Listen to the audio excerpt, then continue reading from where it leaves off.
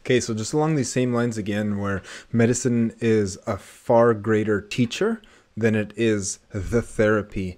One of the medicines that I wanted to talk about is scouring rush, or gazibanash, we call it, equisetum hymali. This is a kanmshkike. It's a bone medicine, and it's an outrageously effective, amazing bone medicine.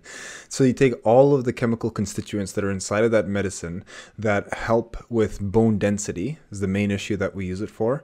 You take everything, the totality of the story that every one of those medicinal compounds all working synergistically to accomplish bone health. The story that all of that chemistry is sharing is basically can be diluted into the fact that it induces insulin sensitivity of skeletal muscle or skeletal tissue, skeletal tissue, or connective tissue entirely. And so when you have tissue that is insulin resistant, it's resistant to anabolism, it's resistant to growth. So it can't grow, it can't repair, it can't regenerate tissue because it's insulin resistant. And so it will only continue to degrade, which is not a good place to be. This is one of the underpinnings behind the accelerated aging epidemic that we're all in right now. So what I wanted to share, though, is what is this showing us? What is this teaching us? What is this teaching us is that how does a tissue like your bones and skin, hair, nails, joints, ligaments, how does this tissue become insulin resistant? Is because of excessive carbohydrates, vegetable seed oils, not exercising. And so the answer is, again, carbohydrate restriction. You could go the rest of your life without ever having 1 gram of one carbohydrate ever, and everything is going to be more than okay.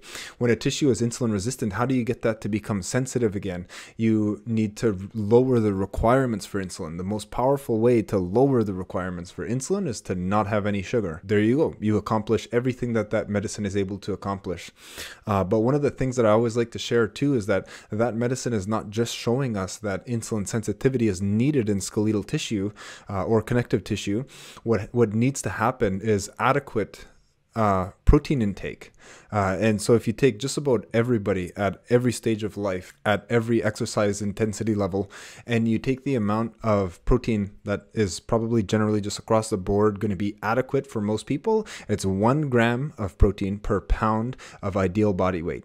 That's going to be satisfactory to be able to allow the muscle to grow. Your bones are 60% protein. That's the problem. It's not so much a calcium issue as it is a protein synthesis issue. So if we're correcting the insulin sensitivity component of osteoporosis, we also need to be having the adequate amounts of protein to be able to allow that synthesis to occur. And then there also needs to be a certain stress that's applied to your bones. If you want your bones to become strong, that bone needs to be under tension and flexion and resistance. We need to be engaging in exercise and chores and holding our grandchildren. Stress is always an opportunity to be able to grow.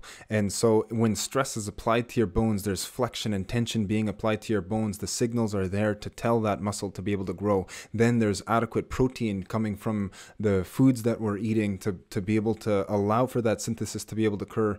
And then there's either the medicine or carbohydrate restriction, vegetable seed oil elimination that is responsible for allowing that tissue to become sensitive to insulin so that strength can be formed within our skeleton, within our connective tissues, all throughout our body.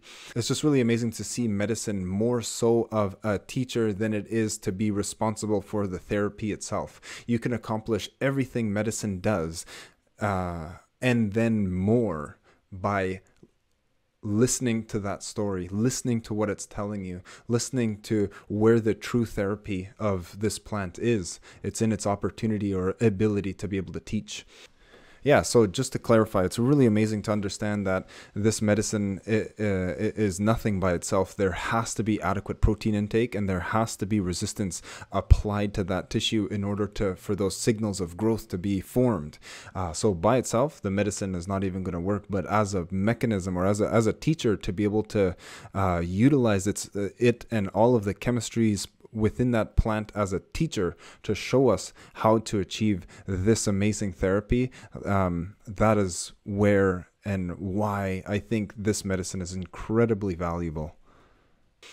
So scouring rush for bones shows us how to keep our bones nice and healthy. So chumigech Chimiwech to Gazibanash for teaching us how to keep our bones nice and healthy. Jeez, nah. Chimiwech. Bam on P.